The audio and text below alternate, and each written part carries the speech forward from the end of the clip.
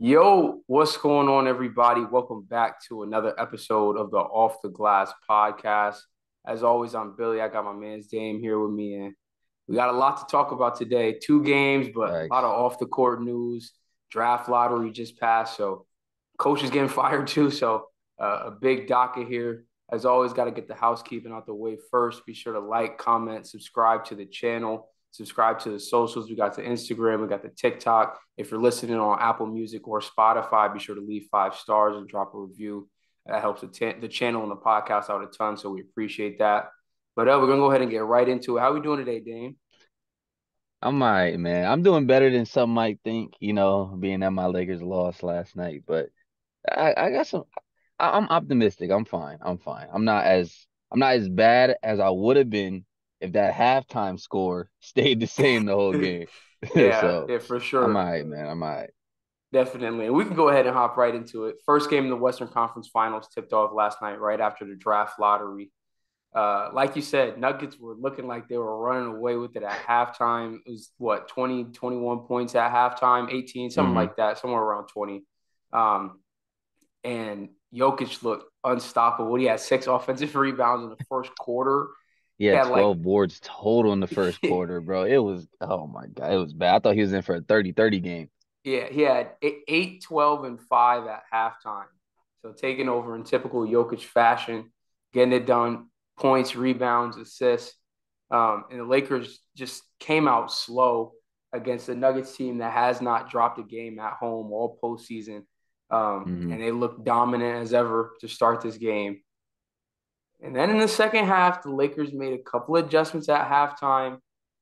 Were able to slow Jokic down a little bit, especially there in the fourth quarter, making that switch, putting Rui on him, letting AD kind of be that roamer, which a lot of people speculated, taking him off of Jokic, which he'd been the primary defender on him for basically the first 2.5, 3 quarters of the game. hmm But they definitely, I think, found something there in that switch that I'm sure they'll go to start game two because it provided a lot of results from a lot of good results for them. I have a stat here from last night. When AD was the primary defender on Jokic, it was 15 plays. Jokic was scoring 1.5 points per play, 10 of 13 from the field with 2 turnovers. But when Rui was the primary defender and AD was the kind of that roaming help defender, it was 6 plays, but he was scoring zero point 0.6 points per play, 0 of 2 from the field with 2 turnovers as well. So definitely a lot more havoc being caused by AD playing off the ball and playing Jokic in that way. But overall, what are your big takeaways from this game? I think there's good and bad for both teams going into next game. Yeah. So a lot to unpack here. Yeah, honestly, like you said, Jokic started huge in that first quarter. I just felt like we came out slow. Like we had no like fight, we had no energy, we had no hustle to us. Like it just seemed like we were tired. Like, a lot of people pretty much everybody were talking about, the Denver altitude, how it's different playing there, how you get tired quicker. And it's like in the first quarter, it just felt like it just hit us. You know what I mean? Like we just came out slow. We weren't hustling. And a lot of it wasn't really on not a lot of it wasn't really on Anthony Davis as far as those rebounds. Like, yes, I feel like he could have did a better job rebounding the ball, but a lot of it was just people just standing around the basket. You just see Jokic just coming in. You seen Aaron Gordon coming in getting those offensive rebounds. So I just feel like we didn't have really any hustle to us, and part of that also could have been because we started Dennis Schroeder instead of Vando, so we had a small lineup out there. So normally we're bigger than most teams. This time starting the game, we were pretty much smaller than the Nuggets. So Mm-hmm. we were just getting bullied in the first quarter. That's really what it was. So Yep. next game we need to come out definitely way better than that. We can't have Jokic getting 12 rebounds in the first quarter. Like that's insane. So that stuck out to me.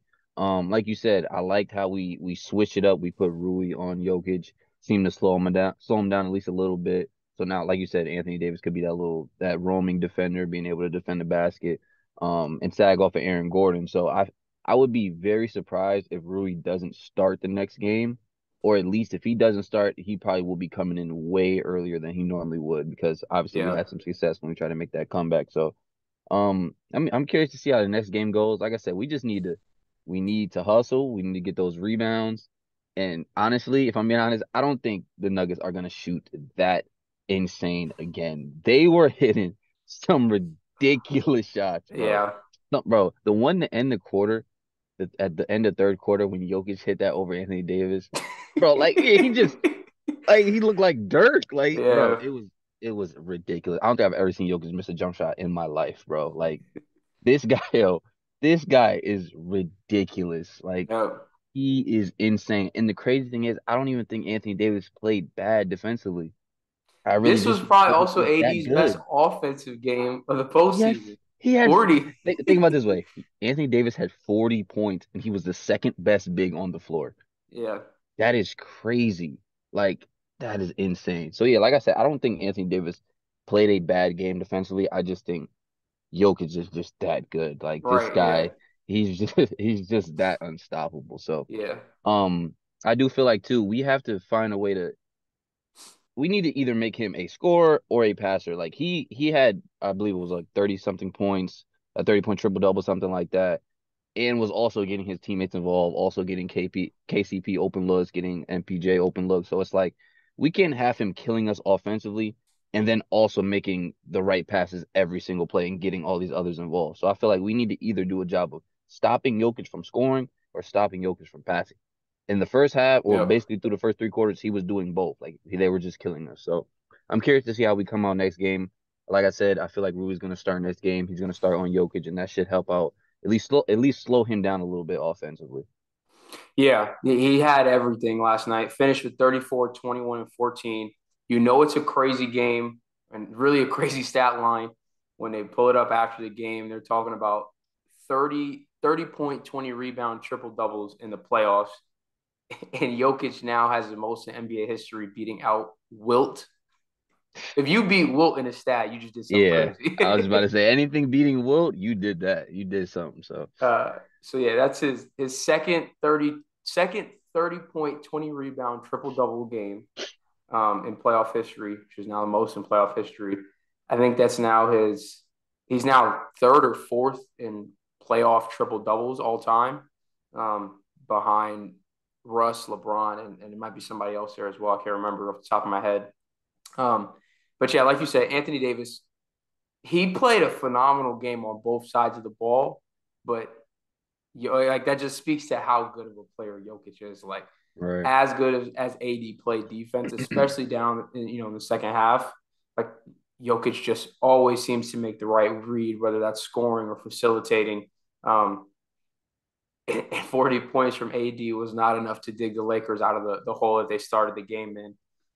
Again, at halftime, and speaking to just the slow start that the Lakers had, I know LeBron talked about it in his post game presser. Like he was like, that was pretty much all she wrote after the first half. Like we had fight, but like if you don't come out of the game starting that slow, like this is a completely different game, right? Especially how they were able to 100%. find that the adjustments that they were able to in the second half on both sides of the ball, right? Like not just putting AD off ball and having a bigger body and Rui guard Jokic so that AD can kind of come over and help. But I don't understand what the Nuggets were doing with some of their switches, but Jamal Murray was like, especially down the stretch there in the fourth quarter, it was, without hesitation, whoever has Jamal Murray guarding him is coming to set a screen for LeBron, and they're switching it every time when they probably don't even need to.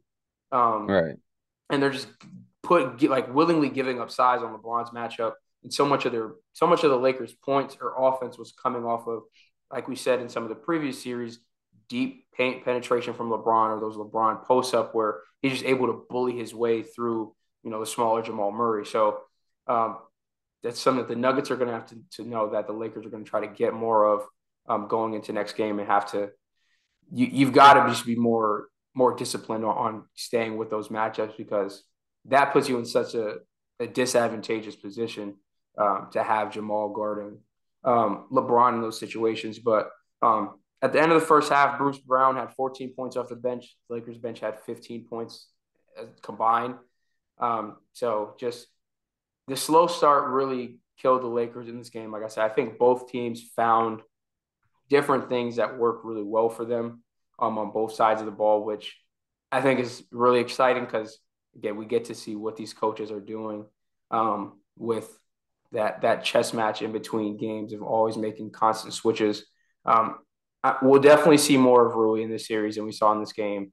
I think we'll Hmm. probably also see more of Vando than we saw of this game, it's just, and again, it's not anything against Schroeder or D'Lo or AR, but like we said, you need size when Michael Porter Jr. is what 6'8", Aaron Gordon 6'9", Jokic is a legit 7-footer.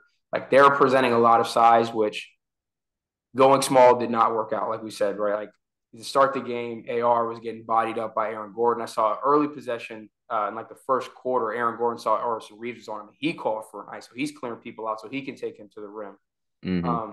And I thought about it, and it's like either Austin Reeves or D'Lo is going to have to be on Michael Porter Jr. or Aaron Gordon in that situation.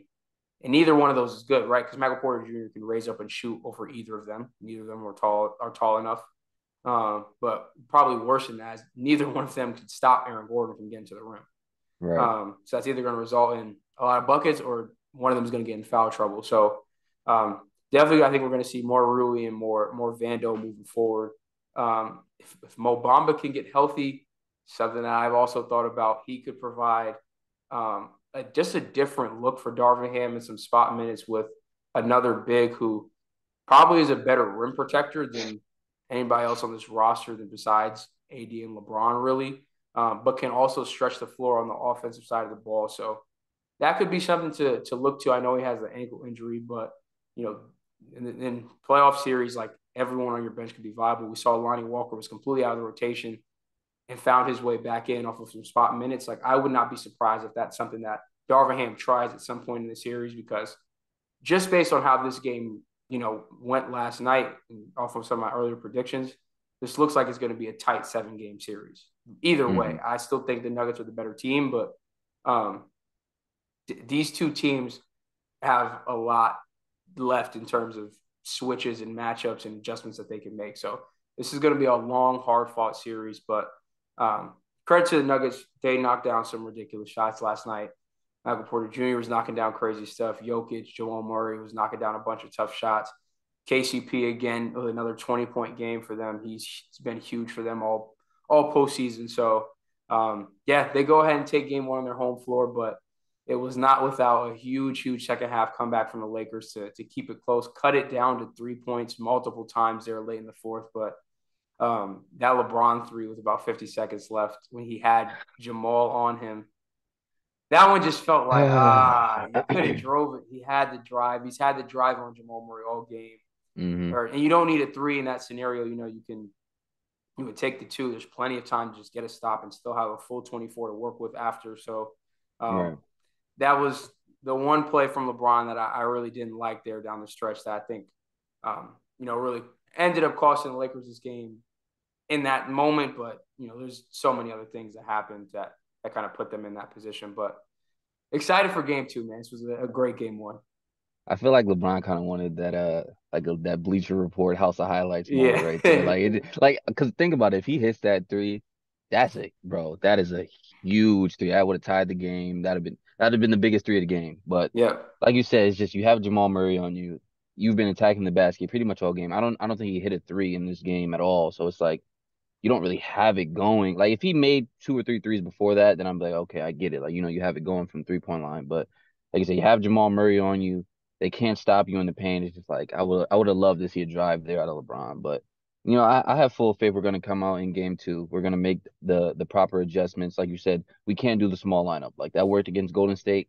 This is not Golden State. Yeah. Like they can actually punish us for going small. One of the reasons why I was a little bit nervous with the Golden State series is because um we were gonna have either D'Lo or Reeves on Wiggins, and I thought he could have taken advantage of his height difference. He didn't really do much of that, but like I said, Michael Porter Jr., Aaron Gordon, they will 100% take advantage of that height difference. Michael Porter, Mm-hmm. there were times Austin Reeves was playing great defense.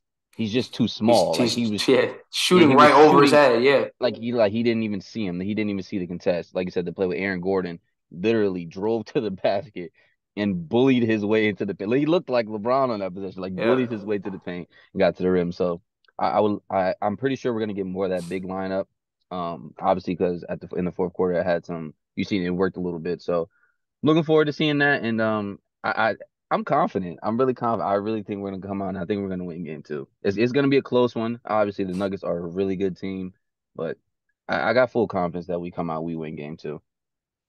Yeah. Nuggets still, again, like I said, have yet to drop a game at home. So it's going to be a tall task for the Lakers, but they want to win the series, they got to nab one in Denver, whether Hmm. that's, game 2, going game 5 or game 7. They got to find a way to try to get one there. Yeah, Um, and I still feel like if we lose the next game, I still think we're fine. I still think we can hold home court. Like I don't think the series is over if we go down 0-2. Even though I don't think it will happen, but I definitely don't think the series is over if we go down 0-2. You've seen even with the Suns, they tied the series up 2-2. right, And at that point it's a best of three. So like you said, we're definitely exactly. gonna have to win one in Denver. Hopefully it's just this next one. And then we could, hold down home court. Yeah, they always say a series doesn't start till a road team gets a win. So both teams need to make sure that they're holding down home court for sure.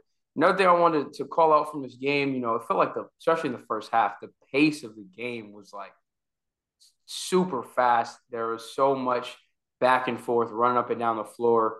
I know Darvin Ham mentioned in his post game presser, he felt like there was too many times, and even the broadcasters too, right? They felt like there was way too many times where the Lakers were not sprinting back on defense, either after a missed shot or even a made shot. Felt like Jokic was just pushing the ball up the court so fast off of the inbound, and that was resulting in way too many easy buckets for the Nuggets, who again were able to get out to that early lead there in the first half. And there were so many just bad Lakers turnovers early on, which I think again was just a result of how fast the game was going. They were just doing too much, trying to make errant passes. But looking at the box score, the Nuggets actually turned the ball over 4 more times than the Lakers. So they definitely tightened it down in the second half. And again, like we said, when they were able to slow the game down and get a lot of those switches that they wanted and play through LeBron, their offense looked a lot smoother. Again, AD going hyper efficient, 14 for 23, didn't miss a free throw, 40-point game. Like, even in a losing effort, right? This is the type of AD we're going to need 6 or really 7 games of this series, right? Hmm. Um, and this is the type of performance that he's going to have to put up, because it's just what it's just required when you're playing an opponent that's as talented and as deep as Denver. So yeah, series is off to a great start so far. Yeah. 1000%. Like I said, Lakers are gonna have to either not take away. You can't take away Jokic, but either try to slow down Jokic from scoring, or slow down those others. Because, like I said, a 30-point triple double, along with what was it, 21 points from KCP, 15 from Mike Porter Jr., 30 from Murray, 16 from Bruce Brown off the bench. Like, it's tough to win like that, especially along with the slow start. It's gonna be tough to win. So, man, Jokic need to calm down, man. Why is this guy so good, bro? Like, Jokic is so good, and it pisses me off because it's so beautiful to watch, Yep. but when you're on the other end of it, it's like, bro, why are you so efficient? Why are you? It's like every single play, whether it's him scoring or it's him passing, it is always like the perfect right decision, and Yep. it's ridiculous to watch. Like, don't get me wrong, I've watched Nuggets games. I'm gonna be honest, when I watch other teams play, I don't watch it as like closely as I do with the Lakers, obviously, because that's my team. Like Lakers games, I watch it pretty much every single possession. I analyze every possession. So like actually seeing it with Jokic, it's like every single play, he makes the right play almost every single time, and it's Yep. ridiculous to see.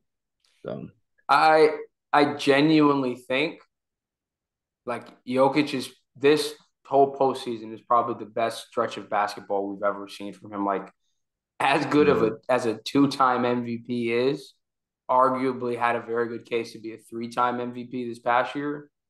Like, he continues to elevate his game, where like he just continues to shoulder a bigger burden on all sides, like on every aspect of their offense, right?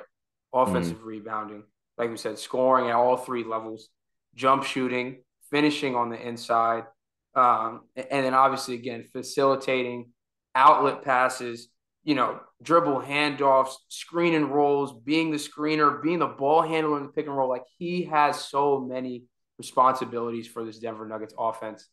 And like I said, to your point, it never feels like he makes wrong decisions. mhm, And so that's to his credit. I was thinking about it last night. Like, he is on the path and arguably is already kind of starting to cement himself as like one of the best centers ever, easily, in my opinion. Like, he's mhm, entering that conversation.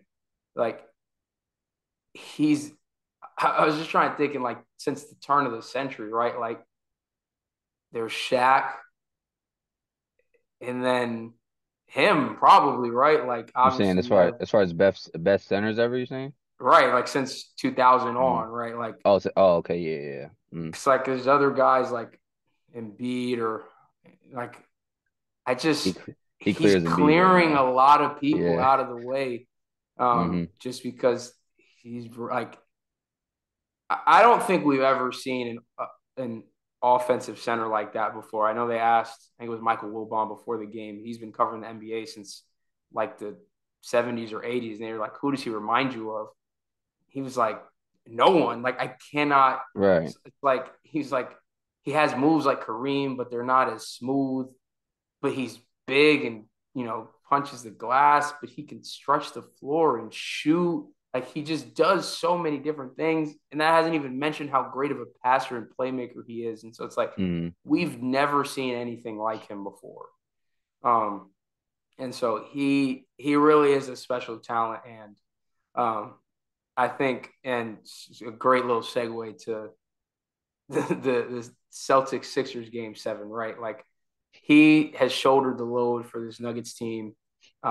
He's carried them. He's been far and away their best player night in, night out, which is required of somebody who is a two-time MVP and looking to get to the finals for the first time. So he can take his name off that list of MVP players who's never made an NBA finals, Hmm. because there is currently one MVP who has yet to make a conference finals, and that Uh, is this year's MVP in Joel Embiid, who will have to wait another season to make a conference finals because the 76ers got embarrassed in game seven in disgusting fashion, honestly. it Um, was bad.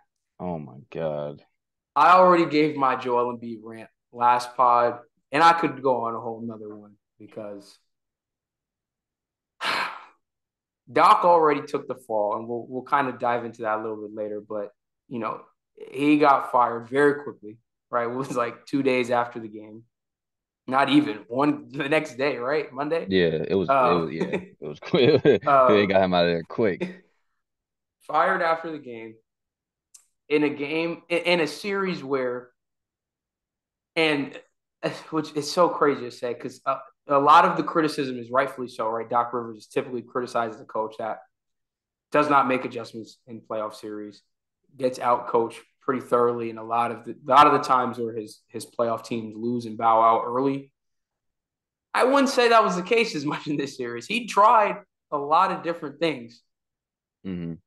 I don't know what coach you could have put Phil Jackson, John Wooden, Eric Spoelstra. I don't know what coach wins this game where Joel Embiid and James Harden combined for 24 points in a game seven. Okay, combined for 8 shots. 8 shots. And you would It, think, oh, at least Harden got to the free throw line. He shot 2 free throws. it just wasn't aggressive. That was the problem. Like, from the start of that game, it just looked like both of them were very, especially James, both of them were very, very passive. And it's tough because you know for a fact to win this game seven in Boston, you both you guys are gonna have to have good games, good scoring games. Like James, we didn't Yep. need point guard James this time. We really didn't. Like we needed someone that was gonna go out there. I'm not saying you got to score 40 again, but it would be nice for you to at least try. Like it looks like even there were times where he drove to the basket, and I felt like he could have shot the pull up, or he could have shot the floater, or at least try to get all the way to the rim. And he just passed out, Kick out, passed kick out, out. passed out every single time. I'm like, I feel like you should be looking for your shot right now. And as far as Joel Embiid, man, I don't even know what to say because it's like I understand he's good on the perimeter. I get it. You know, he's good with face ups. I understand that, but it's like there is no one on this court right now who's as big as you, as talented as you. Put your back to the basket and call for the ball. Like call for a post up. Like it's like that's the part that I don't know if that's really on Doc not calling that for him, but also it's like if I'm Joel Embiid, like I'm the MVP. I have the right to scratch whatever play we have called Right. and just And go on the block and say, give me the ball. I'm gonna give Doc the benefit of the doubt because it don't take a rocket scientist to say, let's get the MVP the ball in the Right. post, right, Mm-hmm. and try to win us this game. Um, because again, it was down the stretch in game 6. Didn't have a post up for the last 6 minutes of the game. Mm-hmm. This game was out of hand early, but again, he's just not. It's you have to play better. You have to play better. This game. It's not on Doc Rivers. This series, the vast majority of the blame I would not put on Doc Rivers. There are other pieces to that puzzle, and more important than anything is in this particular instance is you have 2 star players. Look at James Harden's points totals in this series. Game 1, 45, win. Game 2, he had 12, loss. Game 3, he had 16, loss. Game 4, he had 42 points in an overtime win. Great. Game 5, 17. Game 6, 13. Game 7, 9. If you look back on this series, he's probably averaging like upwards of 20 plus points. He only Mm-hmm. scored over 20 twice. Right. Finished the series with a 9-point performance. Where does That's James Harden go in the playoffs, man? It doesn't make sense anymore. it's tough because it's really not a surprise though. It's like that's been his knock his entire career that he's this great offensive talent, one of the great scorers in NBA history. But when come playoff time and the biggest moments, it's like he just disappears. Yep. And it's like I don't know if it's because a lot of his game is getting to the free throw line. I don't know because obviously the refs hold their whistle a little bit more in the playoffs. I don't know if that's the case, but it's like and the performances are just like they're not just like all right, he's having all right games. Like he has bad game like Stinkers. nine exactly like 9 points. Like he has bad games. And this is not even just now, like this is going back to his prime when he was with Houston. It's like it's consistently him showing up small in like the biggest moments. And that's the biggest knock on James Harden right now. Yeah, I've saw people, and we've had discussions in the past, right, about like greatest. You start putting him in that best shooting guard of all time list, and like you're stacking him up Hmm. with guys like D Wade. It's like from a talent perspective, at least in the regular season, right? Like he's done more than D Wade. He's been a number one option longer than D Wade. Was putting up crazy numbers that you know D Wade was never able to put up. Just never had the playoff success, and he's doing it again. It's like I don't even feel like we should be able to compare the two of them right now because Hmm. we ain't never see D Wade do this consistently. D No, Wade it's has like never done this. listen, if you can't replicate, not even replicate, if you can't up your game when you're an MVP caliber player come playoff time, you can't be in those discussions, especially compared to people who've done that. You know what I mean? Multiple Compared to people, times, exactly, championships, multiple times. exactly. Like you just can't be in that conversation. Like the regular season, I get it.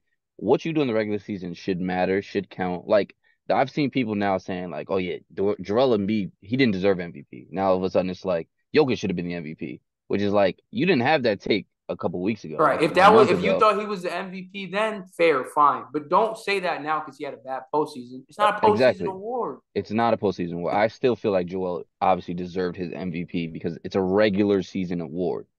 But with that being said, this whole discussion of Jokic and Embiid, it's like, as of now, you cannot have that discussion. You just seen what Jokic just did. Jokic had Embiid's stat line for a whole game 7 in the first quarter of this game one. Mm-hmm.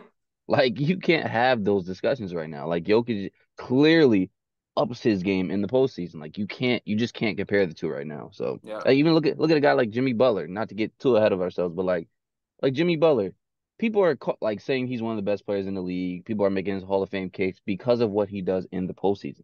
Jimmy Butler is the what 20th, 25th best player come in the regular season as far as his play. He doesn't really care in the regular season, but come postseason, on most nights he's the best player on the court, and that's what really matters because those are the biggest moments.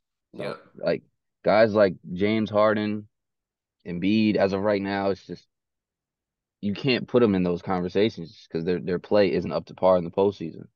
Yeah. And this is the third game 7 right in what 4 years for the 76ers in the second round. that they lose.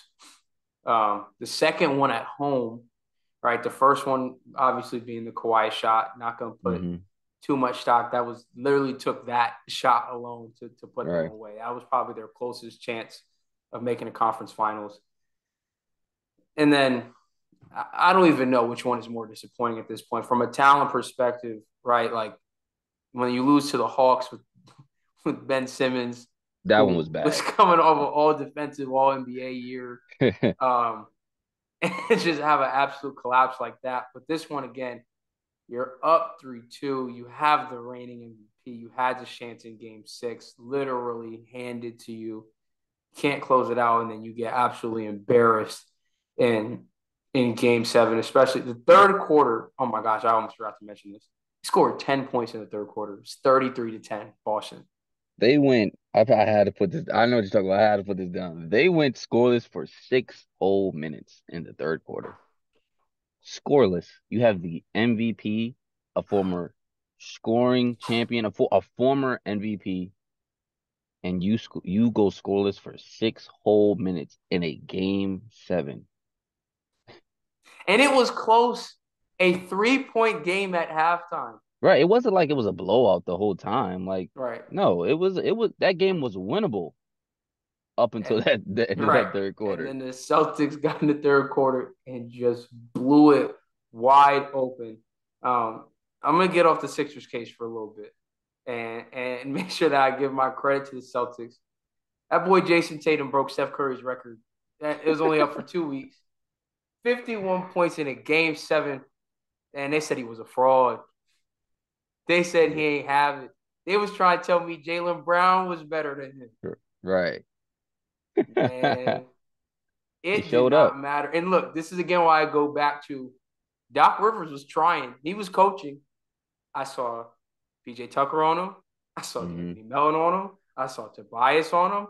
They were switching. They started trapping. He's doing everything he can as a coach.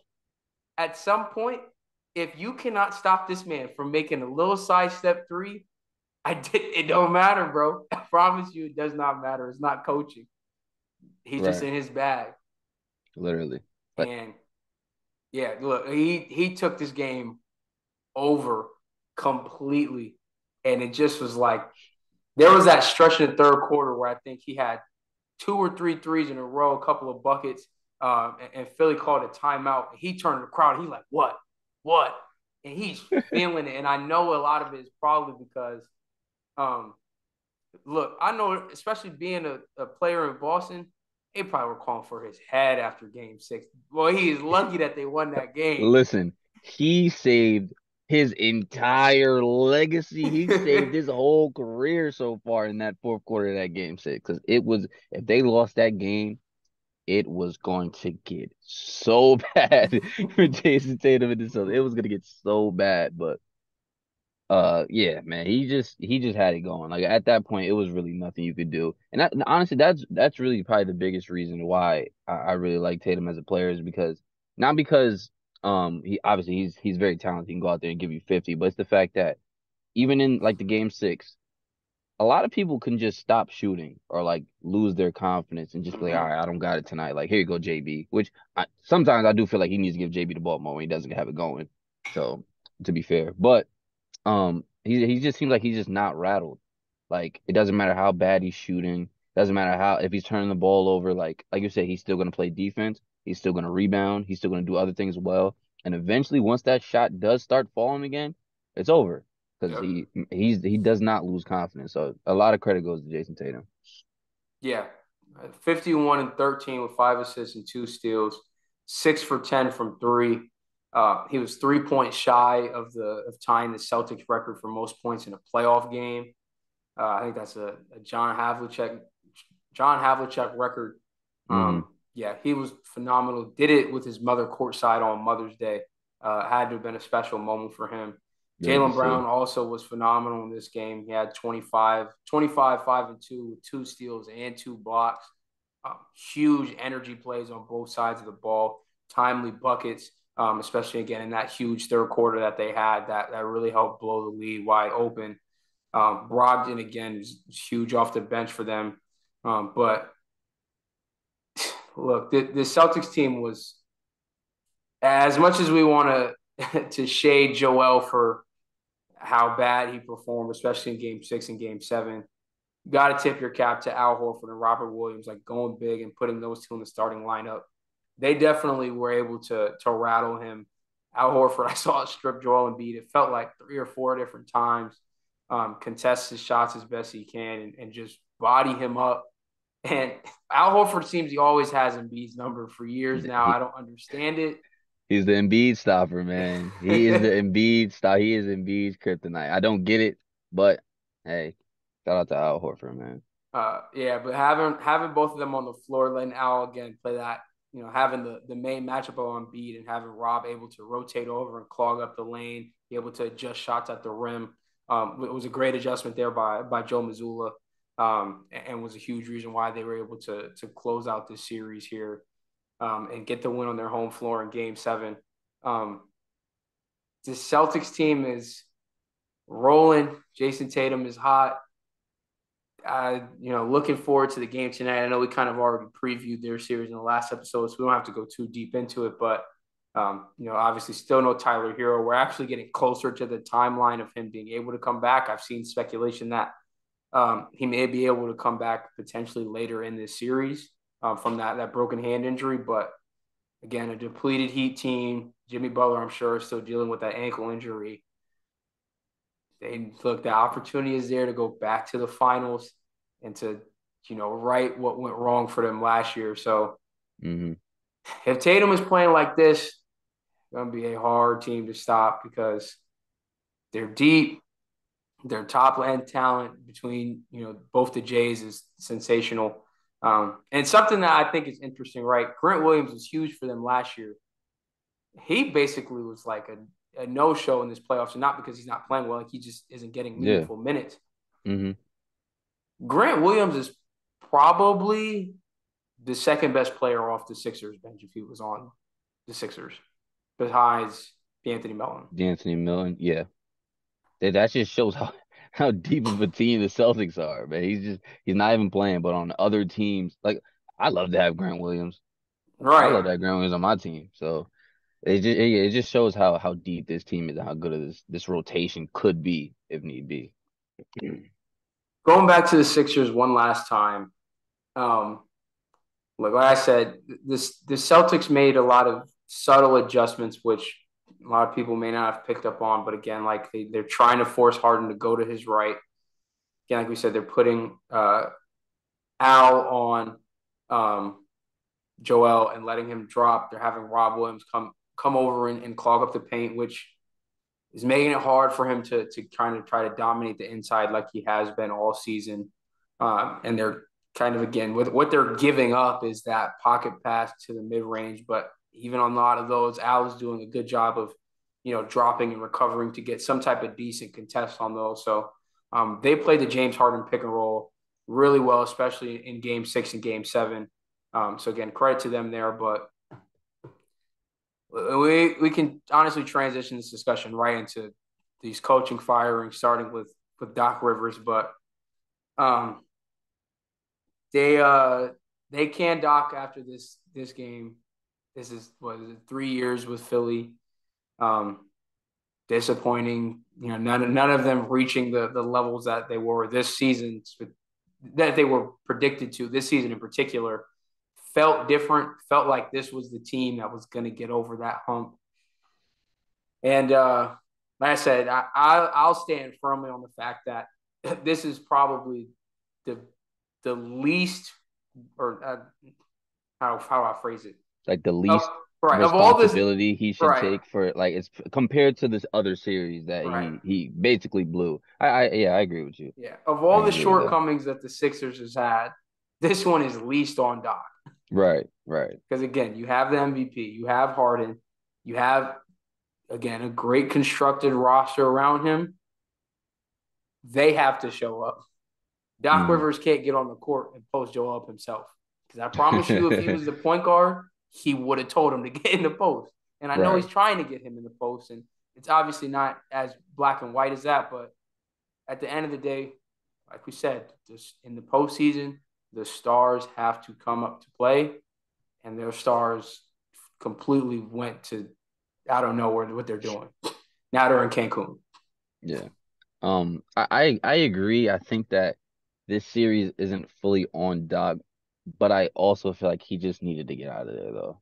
Like Yeah, he I might feel not like be the right coach, but yeah, it sucks when it feels like it's like a scapegoating because it's like, okay, we're gonna bring in a new coach. That's not gonna change the fact that I don't guys say I don't care who is coaching this game. You're not winning this game with Embiid and Harden playing like this. I agree. I just feel like what can you really do besides fire the coach? You know what I mean? Like what moves can you make? I think Harden potentially could be gone. So it's Yeah. like you're not trading him. He's a free agent. You know what I mean? So it's like Mm-hmm. what can you really do besides fire the coach? And especially when it's Doc Rivers in his history. It's like he's blown the most 3-1 leads in history. He's blown I don't even know how many 3-2 leads. Like it's just like he had to go. I'm be honest, I might be a little biased. I'll admit that. I'm not really a fan of Doc Rivers. I never really was a fan of Doc A Rivers. lot I of always people aren't, and like I said, it's his resume that makes people that way. mm, He's look. If he ain't win that '08 championship with Boston, boy, this would be a bad coaching resume he from his time with the Clippers and now again here with the Sixers. if he didn't win that ring of '08, he'd be doing podcasts like us, bro. Like this dude would not have a job, bro, if he didn't win that ring in '08, man. I think I like Doc Rivers is kind of like Mike McCarthy in football, bro. They are living off that one ring. That's a They are wild dig at the Cowboys, man. My bad, my bad. I'm sorry. Dang. I'm sorry. I'm sorry. But they are living off that one ring. Like I think they are above average coaches. Like I seen something that said like they feel like Doc Rivers is like a floor raiser, but not like a ceiling raiser. And I A somewhat player's agree with guy. that. Yeah, he's a Yeah, player's coach. exactly. I think he can get you to the playoffs. You know what I mean? He can get you to the second round, but like I'm just not a fan of Doc Rivers. I just think he's an above average to average coach, and that's it. Like I don't think Mm-hmm. he's really this great all time coach that like it seems like people look at him that way. Besides the people that obviously don't really like him that much, but he keeps getting jobs. I mean, he has respect around the league, which obviously some of that is warranted, but. I don't know. I'm just not a huge fan of Doc Rivers. I'm being completely honest. So I think the change was needed, but also I agree with what you're saying. It's like not. I don't think any coach really in that situation would have won that game when your two best players are playing that bad. Right. So, and hold on, And how do you feel about It's crazy because they played so bad, but you saw his comments after the game, like Joel Embiid's comments with the yeah, me and James can't do it by ourselves or something like that. it got taken out of context. I don't remember what account tweeted it out first. Both the just like the text of it and then the Hmm. video. Both of those are wildly clipped. Like the fact Hmm. that the whole answer was like 2 minutes. Why did you? They got cut the whole beginning and middle out and That's how it framed it be. up in a way that was like, oh my gosh, I need help. Me and James, we don't have nobody helping us. That's not how it really came off because the answer started with him obviously saying like, I have to play better. Like he put the onus on himself and James Mm. too. Um, but at the end of the day, Tobias Harris was your leading scorer. Oh my gosh, PJ Tucker scored more than He James was Harden. listen. I called PJ it. I Tucker said had more in the first quarter than James Harden had in the whole game. PJ Tucker shows up to play, man. Greatest role player of our generation. We already talked about this, man. Game 7, he lives for these. PJ lives for these. But nah, that's but bad. He can't outscore James Harden. That's ridiculous. right. But yeah, I think the comment got taken a little bit too far out of context. But even with it, being the full statement that it is, like watching it in its entirety, bro, I don't got nobody to put the blame on but the two of y'all. Right. Other people showed up. Like I said, you got 11 out of PJ. That's a lot. That He listen, goes that's a he that goes multiple games without taking a shot. You got must 11 points say out of him. that's 11 points unaccounted for because you were Mm-hmm. not counting him to score any. Right. Tobias had 19. Maxi did not shoot great, but he still gave you 17. Like, Hmm. we need you to be stepping up and not combining for 24. We need more like 60 out Literally. of our two MVP caliber players. In these the biggest games of the season. I don't care what the role players do. Your two main players have to show up. Your best players have to show up. So it's like to me, they get majority of the blame. I don't care if Maxey went 0 for 15. I don't care if Tobias scored 2 points. You guys are the best player on this team. Now, if you guys both had 35 and efficient Right. 35 and no one else came to play, then I get what you're saying. But you guys Mm-hmm. didn't show up. You guys get most of the blame. Exactly. And going back to your point about you saying that you're not a huge fan of Doc, a lot of his former players aren't either. Because I saw Mm-hmm. JJ Redick came out, he threw some shade at Doc because I think he had came out and they were asking him about some of his Clippers teams, and they said that they weren't. I forgot what the word they used, like basically like they weren't completely together and coherent and playing as a unit. And so JJ Redick just tweeted out, "Well, is that why y'all lost this game?" And I think even Rasheed Wallace, who played with him in Boston, was like, he was like, he doesn't make adjustments. You know, they need to get a different guy in there. So I Paul said to George says your something like that. Paul right George says something similar. to your point, it's well known around the league. Like he's a locker room guy, a players coach guy. He regularly gets out coached, but I think he tried his darndest to do what he could. But again, like we said, 51 from Tatum was it didn't matter who was on him, right? Nobody on the Sixers team could have stopped him. No coverage was stopping him. They tried going zone, like it did. They ran everything that they could out of the playbook, right? Mm-hmm. But getting into this larger conversation because it wasn't just Doc that got fired. Since we last recorded, Monty Williams also got canned in Phoenix, Man. which both of these teams, and I completely forgot. The Sixers, I think, are under new ownership too. Obviously, Matt Ishbia there in Phoenix taking over. Um, but the Phoenix is now, I believe, not the Sixers, I believe, are now under new owners as of I don't remember when. I think it's somewhere recently they have some new ownership, but they have a new majority ownership stake. Either way, typically when new owners come in, they always want to make these big sweeping changes. Again, we saw with Matt Ishbia. He came in right before the trade deadline and called Josiah himself and got Right. KD to Phoenix.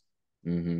And then after you put together D Book and KD with the injuries that they had and the lack of depth, throwing them out there with a bunch of bench players in that game 6, and you get again embarrassed for the second year in a row on your home floor. Again, I want to know what could any coach have done differently in that situation? What could any coach take it out of that game? Because I know we're talking about just this game 7 with Doc. Mm-hmm. What coach could have won that series for Phoenix? Who would have won this series? Like I said, with Doc, we're talking about who would have won game 7 with Mm-hmm. the way that Joel and Harden played. But looking at Monty, like what coach could you have put in there that would have won you this series? I don't think None. anybody, right? They're just y'all are None. overmatched from a talent or overmatched from a depth perspective, right? Mm-hmm. They're it's taking 90 plus points almost between your two best players to even be competitive to win these games. If they have an off night, y'all are getting blown out the building. So Right. that one I really don't understand. 4 seasons in Phoenix, two-time coach of the year, brought them to a finals. A lot of people don't remember before I think he raised their win total every single year except for this past year. Mm-hmm. Obviously being the number 1 seed last season. Um, and when he got there, this was a 30-win team. And then they went to the bubble and went 8-0 and completely changed the culture, changed the narrative, changed how the media views the Suns. He helped change the narratives around Devin Booker. They were trying to say Mm. that he was an empty stat guy. Right. And empty stats on a bad team. Bro, I get it when sometimes you feel like you need a change. You just need to change the culture. This is not one of those cases. Like you didn't need to change I didn't see a reason to fire Monty Williams. I understand you're a new owner. Excuse me, you're a new owner. So a lot of owners like they want their guys. Like I want to get my guy. But when your guy is the guy for the job, it's like, why do you need to get your guy when this guy is working for you? Like the past 3 seasons, they were 51 and 21. That was the year they went to the finals. And then they were the number 1 seed they won 64 games. Yep. 64 games. And then they won 45 games, but this is when they had Devin Booker hurt for a lot of this season. They had KD hurt even when they got him in the trade. It's like, what can you really do? You know what I mean? So, Mm, like, I just, it does not make sense to me because Monty is a good coach. I don't really know unless I don't know about like problems behind the scenes, I don't really know of any problems besides the one with like DeAndre Ayton, but who cares about DeAndre Ayton? Like, besides the ones with DeAndre Ayton, like they seem like most of the players liked playing for Monty. He obviously is a good coach. He, like you said, he brought you to the finals, mm-hmm. and it's like he got you out of this like poverty that you were in. Like he was the main reason why you guys were a contending a good playoff caliber team. Yep. So it's like I don't get it, and it's like they're trying to solve their problems with stuff that's not gonna fix their actual problems. If that makes sense, it's like your problem wasn't coaching. Like you didn't get thoroughly out coached and like, okay, that was the reason why we lost. Let's just change the coach and we'll be Right. back next year. Like, no, you Problem guys is, campaign was your best player in Game 6. exactly. You guys did not have a good enough team. Denver was easily a better team than you guys. You guys did not have a good enough team to compete. Monty doesn't even have bodies to try to make adjustments. Like, what adjustments can he make when you are playing with two players, Kevin Durant and Devin Booker? It's Right. like, what adjustments can you make? So Exactly. I just feel like they're trying to solve their problems with just I don't know, like there's just stuff that just it doesn't make sense. It really That's doesn't make sense. it bothers me more because it's again an instance where an owner is coming in and he wants to have his fingerprints on everything, not Hmm. just from a business perspective, but he wants to get his hands in the basketball side of things when there are people whose job is to do that. James Right. Jones is the GM for a reason. I don't need you as an owner coming in and calling another owner to get a trade done He's very because, impatient. right, because what happened now? We have no depth. What is the biggest reason you would say the Suns lost the series? They don't have any depth or Right. defender, which they traded away in the trade, right? Right. So this is an instance where we're going to sit here and blame. I'm talking about from an internal perspective for the Suns because I think most people were shocked that this happened because all of us can see it for what it is. Y'all are going to sit here and blame Monty Williams for this roster. What was he supposed to do? Right. Put it on the owner that made the phone call. Because look, I'm sure there was a lot of big media people that had the Suns as this huge championship contender, had them as beating the Nuggets in this series. We were never either of us were either of those people. I had Hmm. very little confidence in the Suns team because who do they turn to outside of D Book and KD? Nobody.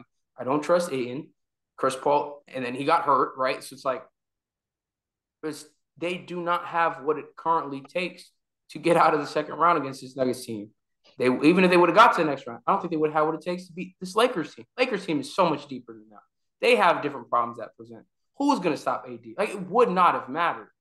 Um, and so the fact that you fire a guy like you already said, and who came in and completely changed the culture for your team, changed how your team is perceived across the league, is honestly it's pretty pathetic. Um, because now you're going to bring in a new guy who, again, like there are so many other problems that the bringing in a new coach isn't going to change. The roster, I think, is the paramount issue here, and doesn't matter who that next person is for Phoenix. They still have so many roster questions that have to get answered before they are even thought about being as serious contenders again because they need to add more depth. They need to figure out what they're going to do with Ayton. They need to figure out what they're going to do with CP3. Like firing Monty was not the problem here. And if anything, I feel like it's just going to make their problems worse because now, again, you're starting from scratch when you had a team who was so close once already. And, like, yes, back to back years, they bow out in embarrassing fashion. This year, I wouldn't even really like, I don't think it would have mattered. Like, I think they were going to lose the series anyway. It just was bad that they lost it that way. The Dallas one, Hmm. okay, that was really bad. Um, but in this particular instance, right, like I think I was listening to Through the Wire and Kenny brought it up and he was like, there was a time back when LeBron was on the Heat where after that first loss, to to Dallas in the finals, he wants Spoelstra gone. And Pat Riley and the internal stakeholders there were like, no, we're keeping our guy. We like Spo. We're keeping Spo. And look what that turned out to. Like, Right. he is a cornerstone of the franchise. Their culture is the biggest thing that we talk about year in and year out. And so much of that is due to him. And not only just the fact that he's there, but the continuity that he's been there for so long. Mm-hmm. Like, he started out as a video coordinator for them. He's worked his way up to becoming the head coach, and now has been the guy for them for whatever. It's going on like 20 years now, probably soon. Um,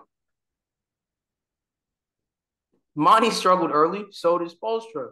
Like, Spo had his struggles, and it's like you're not even giving these coaches a chance to like fully get their time to get everything situated and implement their ideas and their culture and their strategies, and like we're just basing everything on like one or two playoff series realistically.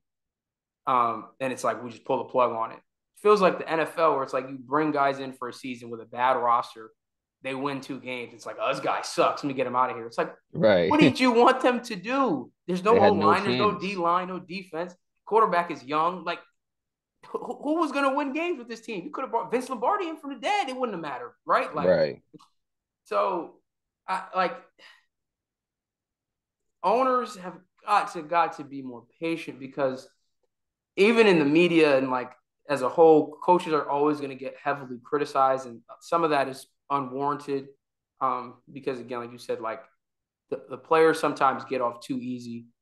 Like, end of the day, they can't go out there and make the shots. They can't go out there and run the sets. So it's like if the players aren't executing, like the coaches can be making adjustments. We don't know what's going on behind closed doors, but um, like I promise you, at the NBA, all these coaches are trying. Some of them are obviously better at it than others, but like we can see in instances where like teams are trying new things. It's like at the end of the day, your roster, you just run out of adjustments to make. It's just like I've got nothing else to throw at this team that we haven't already tried and we know doesn't work. Yeah. So I don't get the Monty one. The Doc Rivers one I think is a little bit more warranted, but again, in this, looking at it from this perspective after this game, like this series is not on him. So I think as a whole, the league just needs to give more time to these coaches to really like have a fair crack at it. Yeah. I agree with pretty much everything you said. It's really the patience thing. That's the biggest thing for me because I understand you're a new owner. Like you want your guy, you want to change. We want to come in and change stuff up. Like you said, put your fingerprints on it. But it's like sometimes that's just not what's needed. Like, I understand if you fire a guy that's like having his struggles, like maybe you don't really see like the future being great for this coach, but it's like Monty already got them to the finals. It's not like he's a coach that just he's struggling, he's trying to find his way. Like I could say he's a proven good Mm-hmm. coach right now. So you're gonna bring in somebody who you And it don't even was know if he's a up. good They were coach. up 2-0 in that finals, right? If I remember correctly. Yes, Right. exactly. They were up 2-0. So it's like maybe things go in a different way. Maybe they win that final. You never know. Like, you know what I mean? Like he's a good coach. So it's like firing him just because you want your guy, it doesn't really make sense to me. When you know the guy that's already there is a good coach and the reason why you guys got bounced was not his fault. So that to me just doesn't make sense. Like you said, the Suns they really just need to get depth. That's their main thing. And it's funny because I seen a report today talking about James Harden is interested in going to the Suns. I I'm did see like, that. I'm like, bro, we're gonna do this all over again. Are we really Look, gonna do this if we're again? gonna if we're gonna pair up any other OKC teammates, we need to get Westbrook on the Suns. We've Yeah. tried every pairing again, over and over, combining Harden and Right. KD, and we tried Westbrook and Harden and Houston. Like, just Right. put the original duo back together. And I He's don't a know. free agent. Let's see their arc go full circle, because Hmm. I don't know. Stop That would trying at to least do be this. fun. It'd be a nice Right. little story, but that's Yeah. not even then. That's not what they need. Like, and Right. it's crazy Yeah. because just knowing now how the owner operates, I would not be surprised if that actually happens. He's just like, oh yeah, star power. Like, let's bring James Harden in. Like, that's not what you need, bro. That's not why you lost because you need another scoring guard. That's not what you need, bro. Right. But So there are a ton of coaching vacancies. Coaches of the year is getting fired left and right. I feel like it's going to be like a carousel, right? Like Nick Nurse, I think, is going to get hired. Bud is probably going to get hired. Monty hmm Williams, I think, is definitely going to get hired. So it's like all these guys that just got fired all about to just get picked up by teams that just fired their coach. Like they're just trading coaches around all over the place. The only one that I think probably won't get a job right away is probably going to be Doc. Hmm.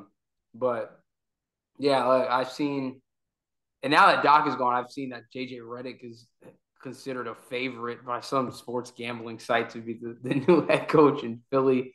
I don't buy into it that much, but Yeah, I don't there's know. a lot of shakeup going on around the league, and some people have speculated that part of it is because of how many good coaches are out on the market right now with Nick Nurse and Bud and Monty too. Now, especially that teams are a little bit more hesitant or not hesitant, a little bit more ready to maybe cut ties with a coach sooner to bring in one of those other guys like Nick Nurse or Monty, um, who kind of has a track record of being a good coach.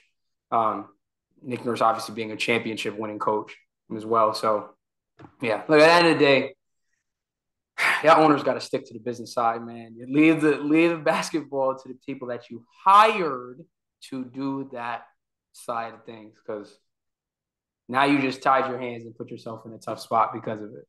Literally. Have you seen the people talking about like the Bucks and these teams are like interested in Ty Lue? I'm like, bro, isn't he like already coaching? Like, why is I don't get that. Do they think he's gonna get fired or something? Like, I don't understand. I never understood that. But I've seen that like a lot, like recently. Like, oh yeah, the Bucks are interested in Ty Lue. Yeah, I Like, don't know what they would be able to do. I know that you can like you do some interesting things with coaching contracts and like some like basically like essentially like sign and trade type of things. mm, Um, Other than that, like obviously I think he would have to get like fired from or like have some mutual split, whatever, with the Clippers to get out. But yeah.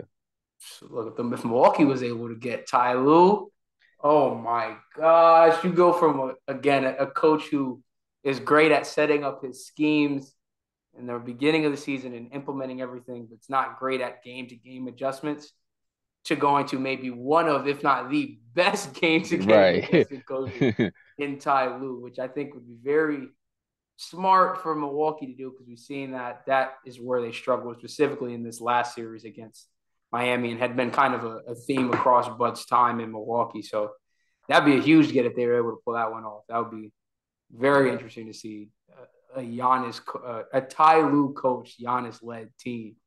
Um, And the Clippers would lose Ty Lue. Oh yeah. I'm for that. I'm all for that.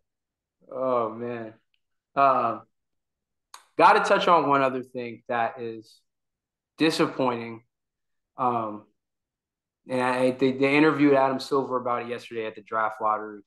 Obviously, this past weekend, John Morant was on IG Live with a gun again. Um, I got to get this out the way first before we really get into it. But whoever sat there, and this isn't even on his Instagram. This is on one of his friends' IG lives. Hmm. Whoever sat there in that live, because there was only about 100 people in there. Whoever sat there and was screen recording, bro, you're a clown. Yeah, that's mad weird, That bro. is some That's mad weird, weird. lame behavior from you. Like, type of snitching is this? Like, you, bro. Like And you're screen recording, hoping something's gonna happen, hoping something's gonna happen. Like, bro, right. come on, bro. Like that's weird. Are you That's weird watching him behavior. like that? That's just clown lame behavior for me. I seen the original tweet. He tagged ESPN, I TMZ, peep. Bleacher. I'm like, Bro, you're so weird, bro. Like, clown. why do you care that much? Right. Like, I get it. Like, he shouldn't have been doing it. I understand you. I get it. You found something cool, but it's like, and what do you even gain from that? Nothing at Like, all. what do you gain? Nobody knows you, bro. It's Right. weird. That's That's mad weird. so childish and lame. I had to get out the way first before we even talk about anything job related, because I feel like that's going under the rug too much. Like, bro, Mm. you're weird. But watching the video, right, you see it's him and his boy. He put the camera on Ja, whatever, listening to Young Boy. Ja pulled a gun out. His boy put the camera down. Like, And I'm tired of people. Listen. I'm tired of people blaming his boy. His boy was he was trying to listen. cover for him. He was trying to help bro out. He was trying to help bro out. Listen, it's like Josh seen he seen the camera Right. originally, seen the camera. Like, all right, cool, we on you like da da da da. Flips it back to me. Now flips it back to you. You whip the gun out. Like, what? Come, what are you Right, doing, bro? his hands Like is literally here like this, and it said, "Yo, bro, chill, bro." Like, come on. exactly. And then and I see people over here like, oh, why is his friends always recording? This is his friend's IG live for himself. Right. He why can't he record himself? Like he Ja shows Morant is a grown man. Ain't nobody put the gun in his hand but him. exactly. And you see, I would get if you didn't see that he was on live, but like, bro, you seen he was on live Right. already. You was in the camera, like hype, listening to Young Boy, and then he flipped it back, and then flipped it back to you, and you decided like, yeah, let me really show him. Like, bro, what are you, bro? He's an idiot, bro. I'm sorry, he's an idiot. Like, Yeah, and you could if you watched the interview with Adam Silver last night at the draft lottery, it was very apparent to him that it almost Adam Silver came off like hurt, like because he was like, yeah, we talked about this already, and I genuinely like he sold to me that like he understood what he did before was a bad look for him, bad look for the league. He understood the consequences of it. He understands the messaging that sends out for a up and coming superstar who has such a young fan base of following, right? Like to me, to Adam Silver, right? He's saying like to him, it felt like he knew the consequences that he was going to make real meaningful change. And this is like a slap in the face, right? Like clearly that conversation meant nothing to you. That hmm 8 game suspension meant nothing to you. That time you took off, like all that seems performative now. You just did it. And like, obviously to an extent, like, yeah, you have to say certain things. You know what you have to do, the apology, all that stuff. You got to check those boxes.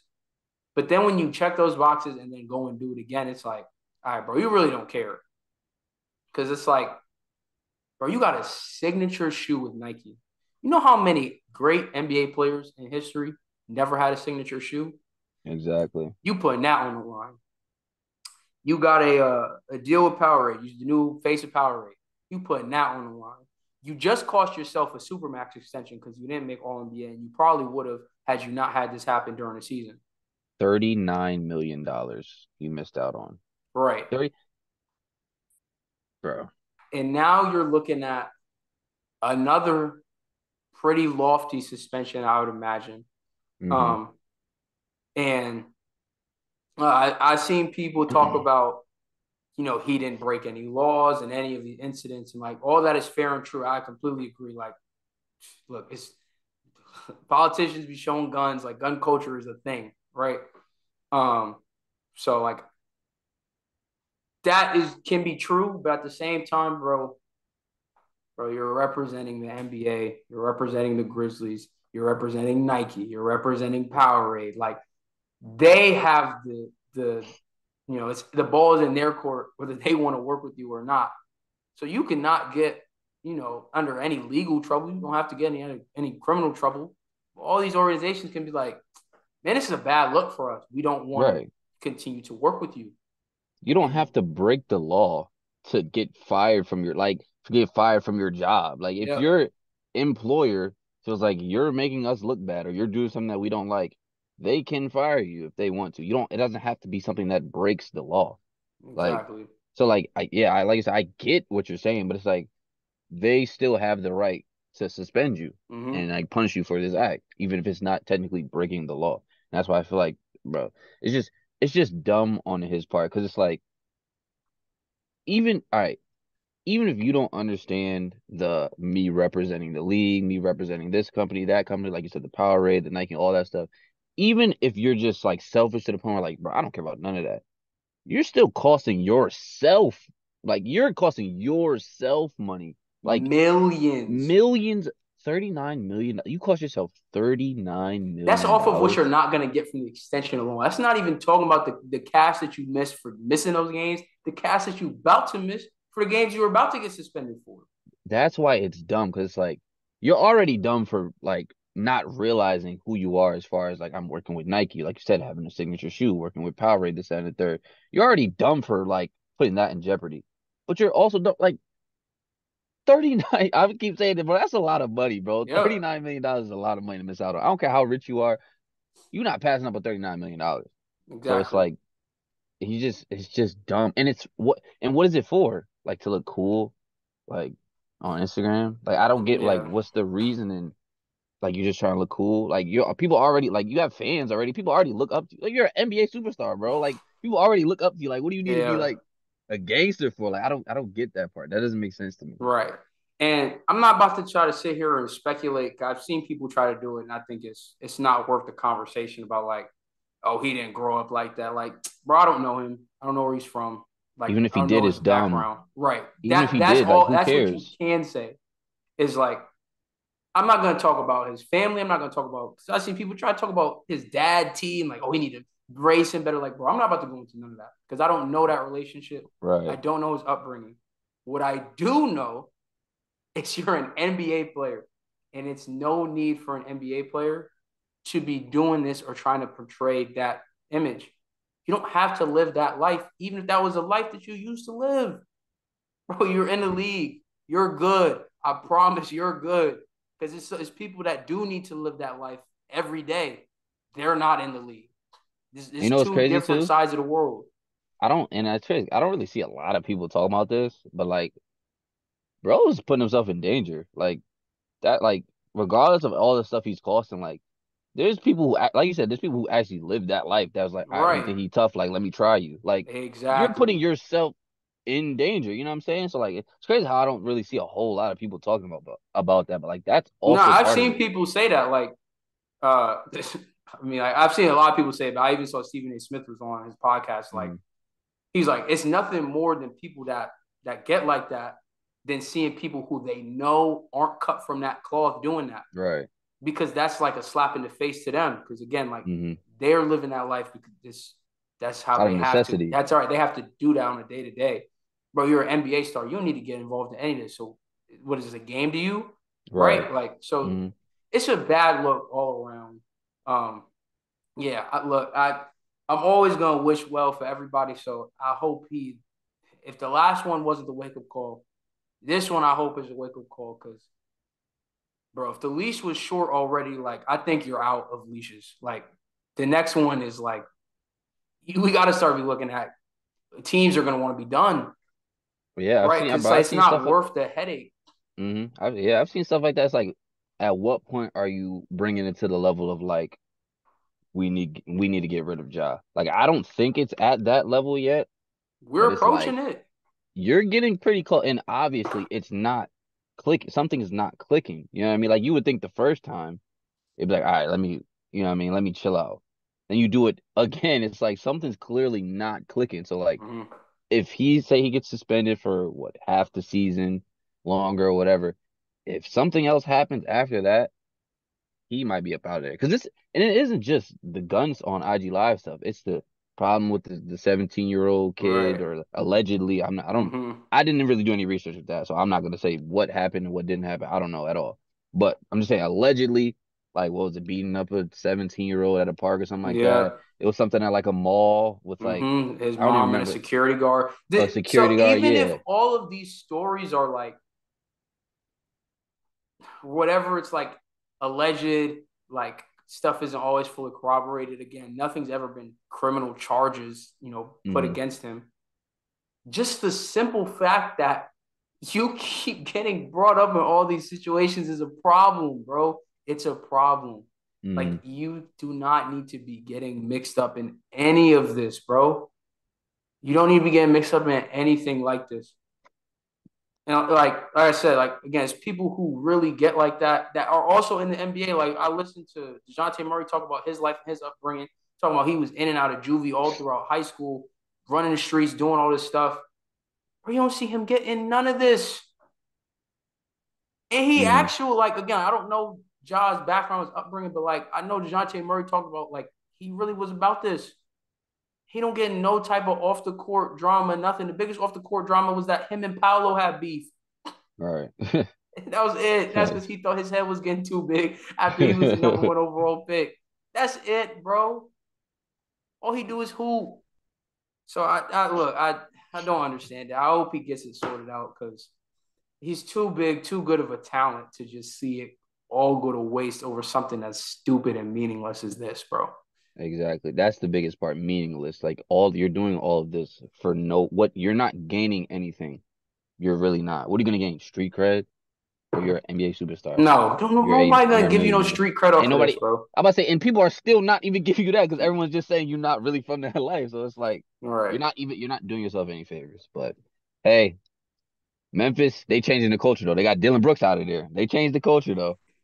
They changing the culture over there. Oh man. Well, look That's crazy. to switch over to a lighter note and get back to hoop specific talk. Uh, Last big piece of news that came out since we last recorded, as we touched on earlier, the draft lottery happened last night. I don't think I've ever been so excited to watch a draft lottery in my life. Um, the first six picks all went according to how the percentages were, how the rankings were. Everything goes according to plan. That man opened the fifth envelope and the Pistons slid from 1 to 5. Oh my gosh. They won 17 games and are going to pick fifth. That's so bad, Oh, bro. I would be so I hurt if I was a Pistons fan. I'd be absolutely pissed, bro. We tanked. We had our best player not play the whole season just Mm-hmm. so we can get a shot. And we Right. had the odds. Like that's the main thing. We had the odds for it. Yep. And not even second. Like we slipped to five, bro. 5. Man. They gonna miss out on Wemby. You missing out on School. Scoot. I've seen people. They might miss out on both Thompson twins. Like, Exactly. And yeah, exactly. Yeah, they're gonna miss out on both Thompson twins probably. Wow, yeah. I'd be pissed. So they go into the top four. The Rockets fall from. They were tied for the top three odds. They fall to four. The Blazers jump up to three, which puts them in a very interesting spot Mm-hmm. because they have options now, right? Like, you're still so committed to Dame, you probably get a real nice package around getting that third pick. Yep. If you're not committed to Dame, you could trade Dame for another nice young package and some draft capital and use the third pick. And now you pairing up Anthony Simons with whoever, comes out of Mm-hmm. this. Like, if the Hornets don't take Scoot, which I think would be crazy, but like That'd be get the somebody like dumbest thing that, you ever. could get a Thompson twin, Brandon Miller, whatever, Cam Whitmore, whatever the case is. It's like there's a lot of options there.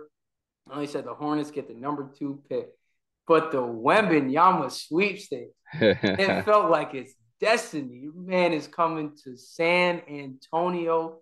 They just can't miss on these number 1 picks when it's a big. Oh my gosh. Pop sold his soul, man. This is that when you go Somebody from over there, David I don't know. Robinson to Tim Duncan to you get Wemby. Come on, man. That is, I mean, I don't like it's crazy because I see a lot of people that don't like the Spurs because of the dynasty and how a lot of people just don't like when teams win constantly. Mm-hmm. And I don't like that doesn't affect me nothing. Like I don't really care. So like I think it's cool that he's going to the Spurs, getting a good coach, you know what I mean? But Yep. there was a lot of people that was pissed. That was real People were gonna mad. say it was rigged no matter where he That is went true. because Yeah. you could have crafted up some type of storyline, and if any team outside of like the top 7 got him, they're oh my gosh, it's rigged. It wouldn't have Mm. mattered, but him going to the Spurs, I hit up my old boss instantly. I was like, yo, let's go. Like, I'm going to like 10 plus Spurs game this year. This is crazy. But realistically, looking at what that presents to the Spurs, they already had honestly an exciting young core with guys who develop really well. The Spurs development team is phenomenal. I still have a lot of guys that I'm close with on both the business side and the basketball side of things, and they do it the right way over there. Um, and so you're adding to a team that already had, all rookie Jeremy Sohan, got Devin Vassell, you've got Keldon Johnson, and now you're about to insert Wembanyama into that lineup. That's crazy. Oh my gosh. I cannot wait until Summer League.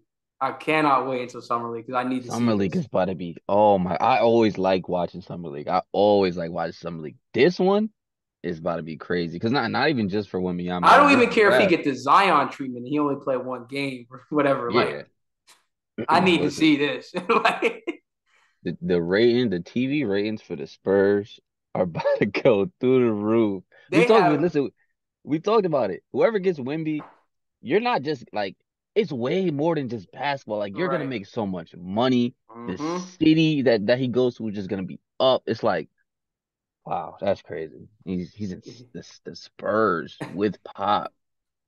I don't know if you saw the clip. They had some like draft lottery party at some bar downtown in San Antonio, and they was had pop champagne bottles, and they was Peep, yeah. drunk. I'm like, yo, you would have thought they won the chip. I mean, honestly, listen. If I was a Spurs fan, I'd be just as happy, bro. I'd be just as happy because, bro, this kid is really different. Like he could really turn out to be like an all-time great if he doesn't get injured. Like as far as just his skill set, being 7'4", being able to like be that good on the perimeter, being able to shoot, rim protect, bro. Nah, he especially that's why I'm happy he went to the Spurs. I feel like they're gonna do a good job of making sure that he turns into the player that he should be, and Right. just hope and pray that like because he's so tall, no injuries happen, nothing derails his career. So if he stays on the right track, he definitely could be like an all-time great. Yeah, I think it like fit wise outside of like on the court, like again, just from an organizational perspective, like the Spurs have the track record, like with big men, with international players.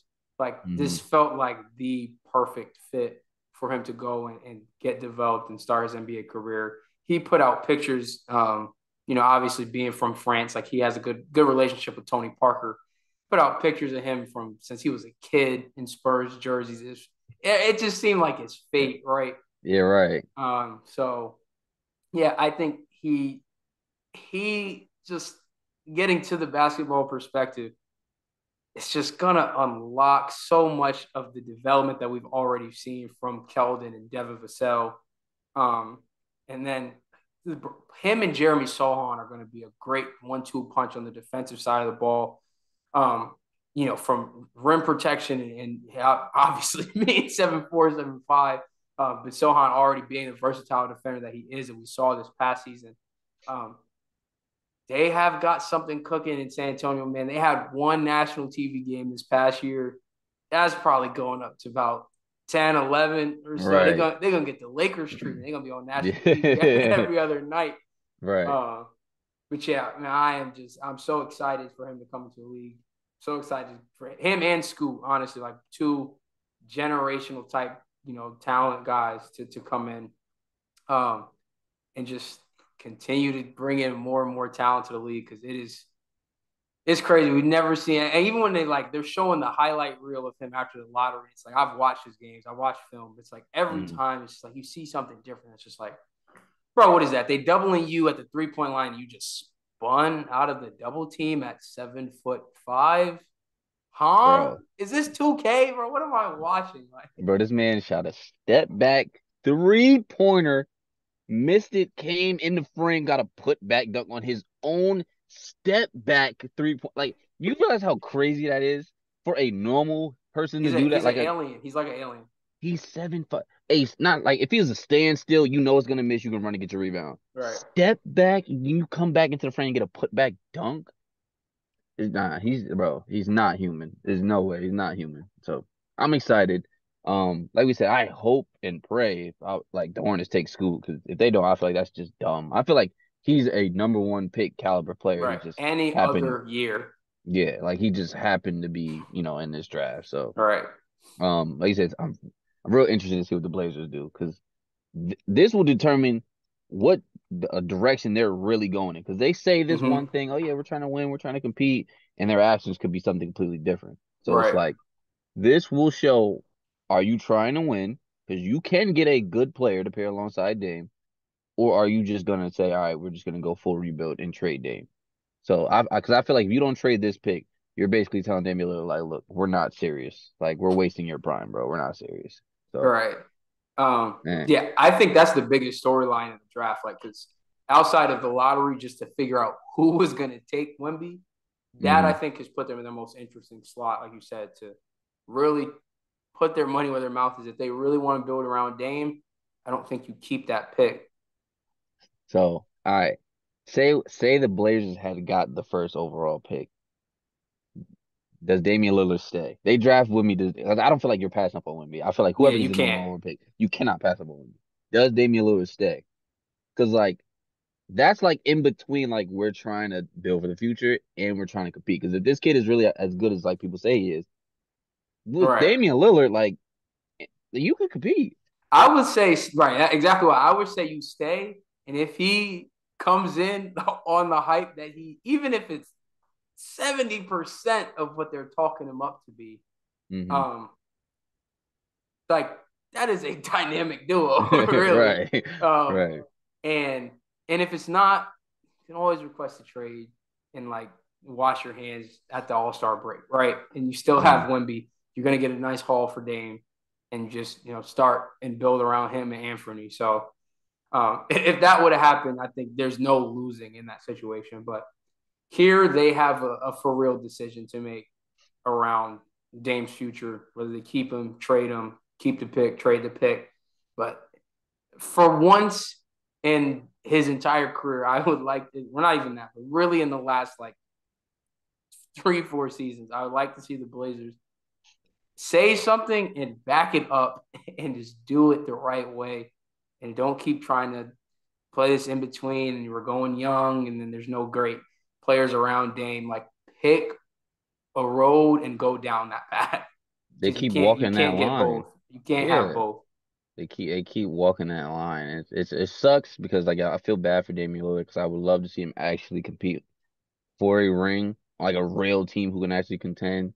And he's so loyal, he doesn't want to leave. But at some point, bro, if they're not actually building a team around you, you got to do what's best for you. And Yep. what's best for you is coming to the Lakers. That's what's best for you. Yeah. Oh yeah, we definitely leaving it off of that. Last thing, Celtics Heat in Boston tonight. Who you got game one? Celtics. I got Celtics too. I got Celtics as well. Look, that's gonna do it for another episode of the Off the Glass podcast. As always, I'm Billy. That's Dame. Please be sure to like, comment, subscribe. Apple Music, Apple Podcasts, Spotify Podcasts. Be sure to leave 5 stars and leave a review. And we out. Peace. Yes, sir.